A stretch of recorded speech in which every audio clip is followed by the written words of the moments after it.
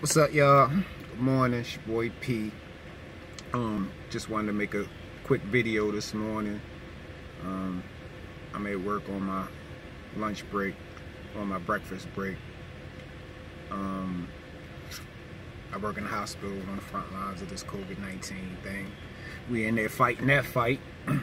But I wanted to talk about some crazy stuff that's going on in the fight game right now, as far as people getting called out. Like, everybody and their mother is calling out Miketyson.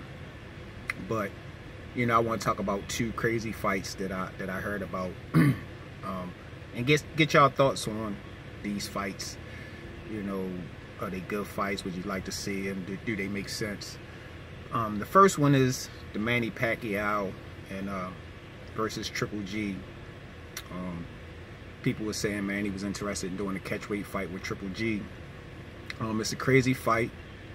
In my opinion, I'm a fan of both guys. In my opinion, it's a lose-lose for Triple G.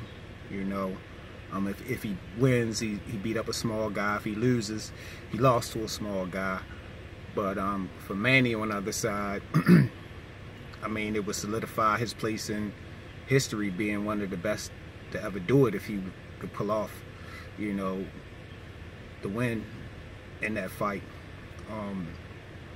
I don't know how the fight will play out. I think it'll be a lot of violence, but it was a compelling fight to me. And the other fight I heard yesterday, Jon Jones calling out Miketyson, which is something I'm really not interested in. I really don't think Jon stands a chance with Miketyson. I know he said something about a 2-fight deal, one boxing, one MMA. Of course, in MMA, he would have the advantage over Mike, but in the boxing realm, even being a younger man and Mike being in his twilight, I don't think Jon Jones stands a chance. I mean, one punch, Jon will be done. So I just wanted to touch on those two fights real quick. Hop in the comments, you know, let me know what y'all think. Y'all interested? Let me know how y'all think these fights will play out.